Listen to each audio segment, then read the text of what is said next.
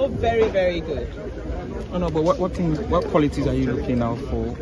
I'm looking for, let me say that every one of the 10 are well qualified to lead our party.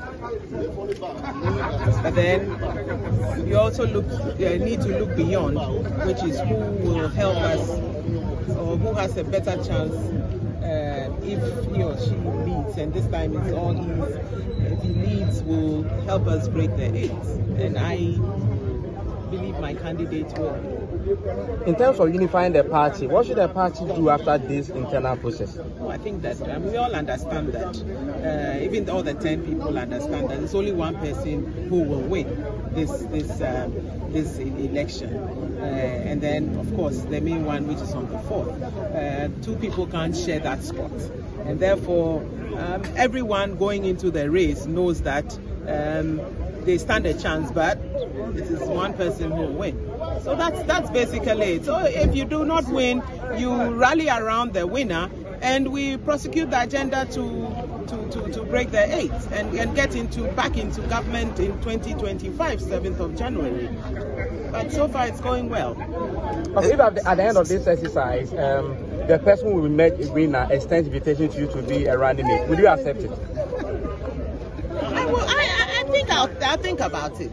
But it's not something that a decision you take like this. When you think about it, you consult and all of that.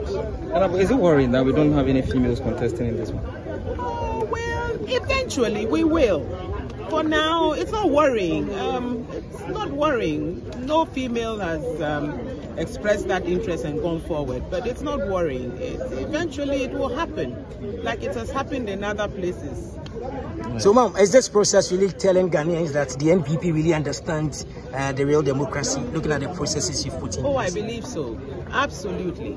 You can tell from what is happening and the reports from all over the country that we understand what we are doing very well, and we also know that it must be done in a very decorous manner, which is befitting of what we are all about, a very decent party.